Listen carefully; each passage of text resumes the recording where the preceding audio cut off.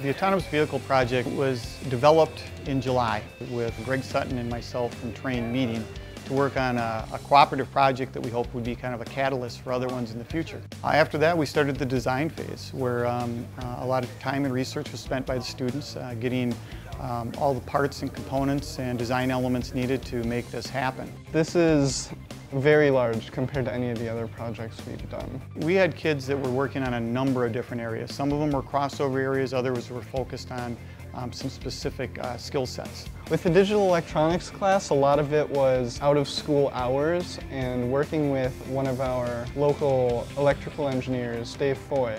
The biggest challenge was getting the software to interface with the hardware. Getting what's basically the brain of a drone, an aerial vehicle, to work as a ground vehicle. Basically make a land-based car. So there was a whole new set of design challenges that we had making that happen. It'll stay at Logan and it'll be an educational tool.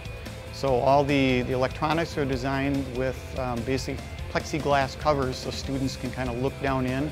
They can actually see the circuit boards, they can see the wiring, they can see relays trip. So we designed it so it's not just an educational tool in the original build, but after.